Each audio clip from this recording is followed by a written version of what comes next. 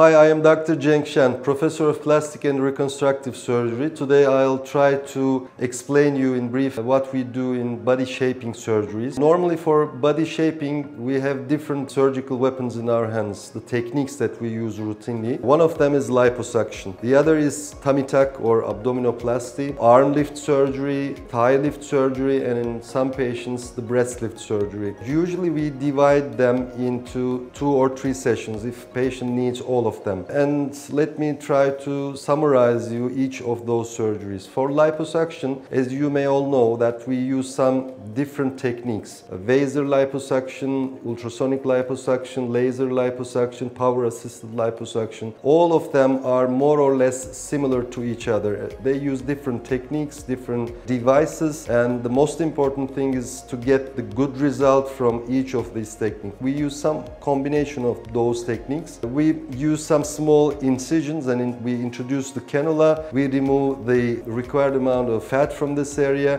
to shape your body, your waist, your abdominal area, your legs, waist, all of them. In some patients we use liposuction for breast reduction, but again I have to say in limited selected patients we use this technique. And after liposuction you have to use a kind of compressive garment to shape your body. Usually the bruises are very less in recent years because we use the tumescent technique. We infiltrate some kind of fluid before the liposuction, so it reduces the blood loss, reduces the risks of surgery, and reduces the bruises. You will feel some kind of swelling early after the surgery, but at the end of few months, more or less after all those swellings are gone, you get the final shape, and it's a very useful tool in our hands that we shape the body. The other techniques, that the abdominoplasty or tummy tuck surgery, is done in patients' fat collection or sagging of the skin. If the patient has sagging skin, then liposuction will not be enough.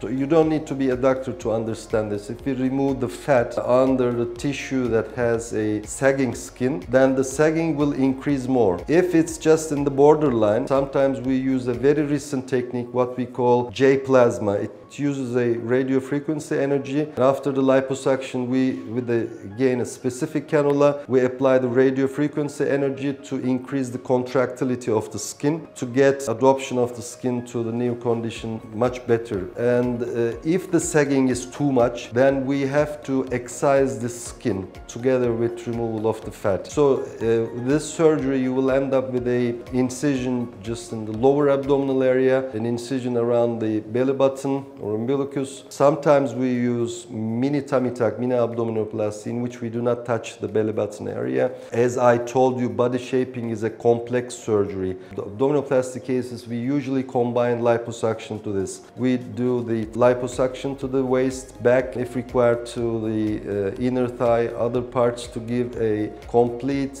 good recovery of the patient. The other surgical techniques that we use for body shaping is the arm lift. Again, the similar aspect is valid for this. Let's say if the sagging is too much, there's too much skin, then we have to make a cut just in the inner part of the arm to remove the skin together with the fat. If not, then we only use liposuction with J-plasma or only liposuction to give again a better shape of this area. The other option is the thigh lift surgery, which we try to correct the deformities of the inner thigh area. If the patient is especially lost great amount of weight in recent years, there may be some, again, the loose skin, great amount of sagging. So what we do, we have to excise the skin together with the fat, and the patients end up with the incision line scar just in the inguinal fold, or just the one that comes down to the knee area or the mid-thigh area,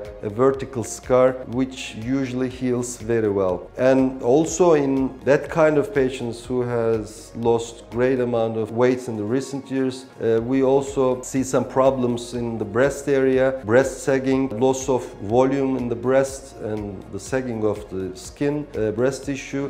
and in those cases we mainly use breast augmentation together with the breast lift surgery. But if the amount of volume, I mean the breast volume, is enough, then only lift may be enough for that kind of patients. In brief, I can tell you that we can use different surgical options to shape the body. Those are the things that I mentioned you. Unfortunately, we cannot do all those surgeries in one session because each of them are long surgeries, and usually we divide them into 2 or 3 sessions. But if the deformities are not too much, or just we have to touch 1 or 2 points of the body, we can do them in the same session. Post-operative follow-up period of those patients, I mean those kinds of surgeries, are usually we hospitalize them for 1 or 2 nights. Most of those patients, again, or for the breast or arm lift or the thigh lift surgeries, we place the drains, and usually we remove those drains within 2 days if everything is okay, if the drainage is not too much. Then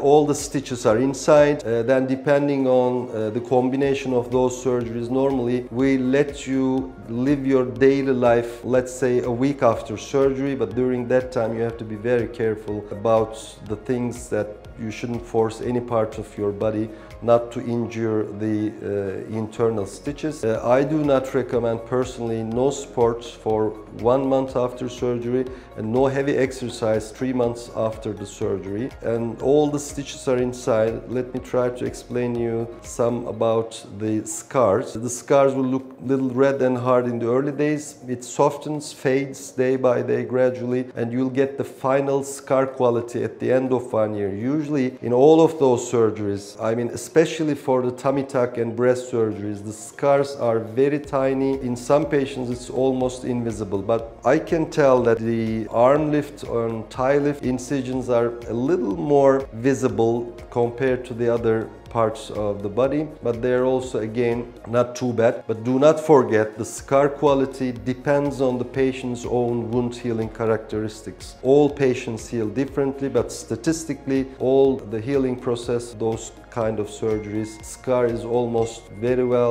good, heals with a very tiny fine scar.